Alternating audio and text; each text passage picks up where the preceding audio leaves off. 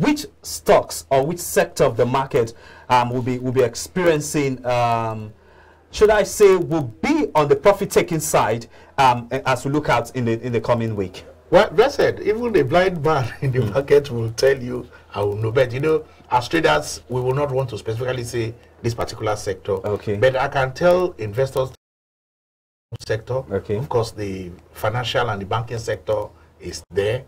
You know, of course, the ICT sector is also there. So, anyway, it also depends on the investment objective of investors.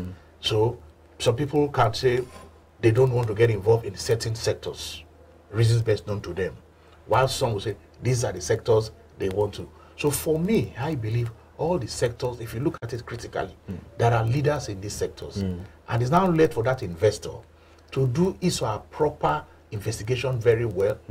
Of course, fundamentals is open to everybody.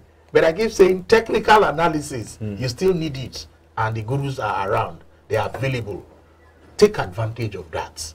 And of course, whatever sector you have done your analysis, your research, you are going to get the returns in which you are looking for, because the stock market will give you that return. Okay, like you have said, the market. Okay, my doyen said the stock market will reward those who have taken the risks. Yeah. So Ambrose, what is your advice to investors that are willing to take the risk, as market is definitely on the green at this moment? My advice will start from, first of all, like I just said, he mentioned MTN Cocoa, which I said about it, not 1 million, 1,000% year to date for MTN Cocoa. Such stock, a good investor should not be thinking that we're going that way as we speak now. When the stock have already almost 1,000% in less than a year to date, you need to take profit in that stock. Even though you are the one that even started at 20 kobo, this time, if you are greedy, if you're not, then take profit in that stock and look for another stock that are yet to move, because in this market, some stock have hit their, have surpassed it as we speak now.